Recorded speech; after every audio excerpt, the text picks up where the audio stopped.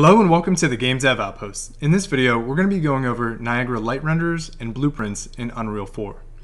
There's going to be a little bit of an expansion on the Niagara blueprint video, and it's definitely going to be an expansion on the Niagara light renderer video. So to get things started, I'm going to right click, we're going to go to Effects to create an emitter, and I'm going to create a template from an upward mesh burst. And we'll give it a name.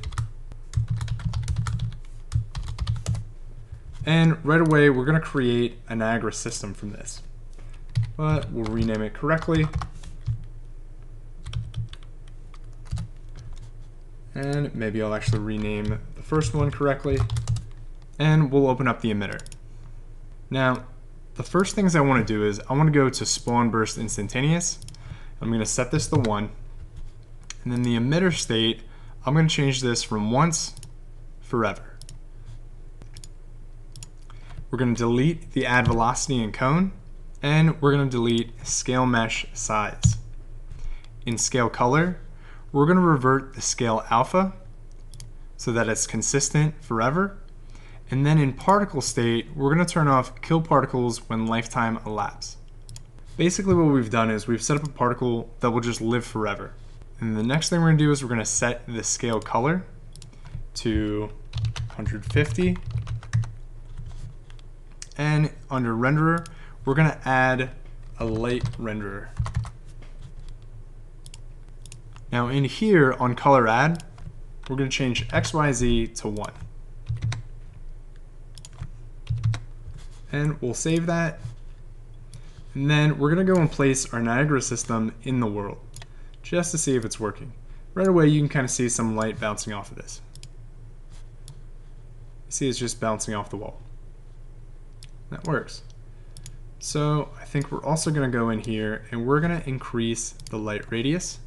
We'll set this to something like 10. So the thing that I want to talk about is in the light renderer, you'll notice that this module, compared to many of the other modules, they have variables that have drop downs, and you can change them from a dynamic input to a link input, whatever you want. But in the light renderer, you don't really have those options available to you at all. And this is most likely due to performance or optimization. For example, if you hover over color add, this says a static color. So if it's static, this isn't going to change. You can't change it. But there are a few ways that we can change this. So the first way that we're going to do this is we're going to set up a user parameter. And we can't set up user parameters in an emitter. So we're going to close out of this and we're going to open up our Niagara system. And in this blue window, we're going to click on the plus icon and we're going to add a float. Then we'll go to the user parameters. You'll see your new float here. And then we're going to rename this to something like light intensity. And we'll set that default to something like 150, or we'll set it to 1. Now we're going to go to our scale color and we're going to change our scale RGB to a float, vector from float, and then that value, we're going to multiply that by another float. And in A, this is going to be our initial value, our intensity that we want, and then we're going to multiply that by our user parameter that we just made. So we're going to click on the drop down on B, and we're going to look for our light intensity. We'll add that in there. So right now we're doing 150 multiplied by 1. And we'll just save that. And now we need to go make our blueprint. So I'm going to right click, create a blueprint class. We'll do an actor. We'll just name this.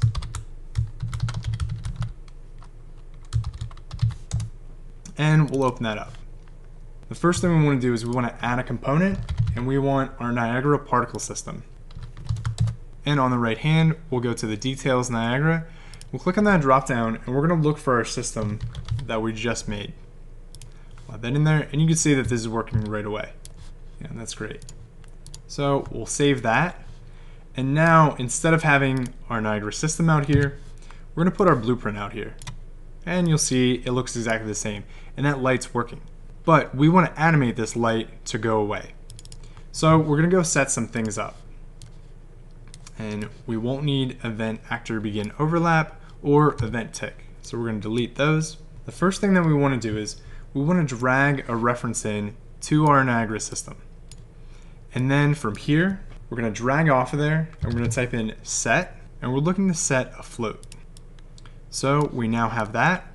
We're going to set our variable name to user.lightIntensity. And we're going to base this off of an input. We'll do something like K. So when we press K in the keyboard, it's going to trigger this. But we still need an in value. We need something that's going to animate. So then it's going to change over time. So I'm going to create a new timeline. So if you scroll all the way down, you can add a timeline. And we'll just name this something like curve down. And if you double click on this, you're going to get a few options in here.